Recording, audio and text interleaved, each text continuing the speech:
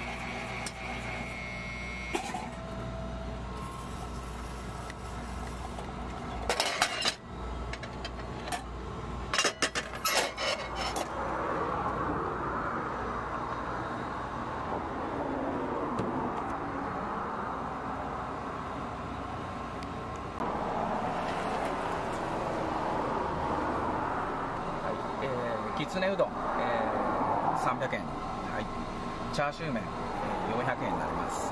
卵も入ってるんですね。そうですね、半玉なんですけど、はい、ちょっと半熟、はい。チャーシューは何枚ですか？チャーシューはですね、一応6枚、はい、入れてます。はい。天ぷらうどん、300円、肉うどん、350円になります。肉うどんはきつねに卵も入って、そうですね。もちろんナルトも入ってるんですよね。そうですね。はいはい。肉そば300円、ラーメン350円です。ラーメンはチャーシューも入ってるんですか？チャーシューははい、一応3枚入れるようにはいしてます。じゃあこれから早速いただきます。はい。ありがとうございます。これチャーシュー麺ですか？これチャーシュー麺です。はい。これネギ入り。のしてないですけど。美味しそう。